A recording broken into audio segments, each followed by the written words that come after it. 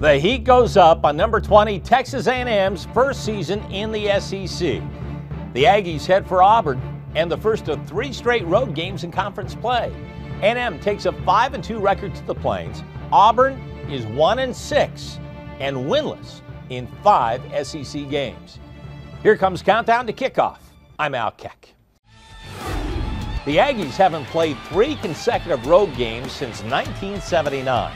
After Auburn, the Aggies travel to Mississippi State and then to Alabama.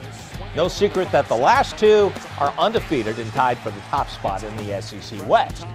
A&M is coming off a 24-19 loss to LSU, yet the Aggies continue to lead the SEC in scoring at 43 points per game and offense at 525 yards per contest. Quarterback Johnny Manziel leads the SEC in total offense, averaging 380 yards per game. Manziel has also accounted for 24 touchdowns in 7 games.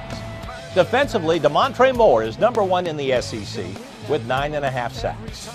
As for Auburn, the Tigers are 1-6 for the first time in 60 years. The Tigers are also the first team in the AP poll era to go 1-6 2 years after winning the national championship.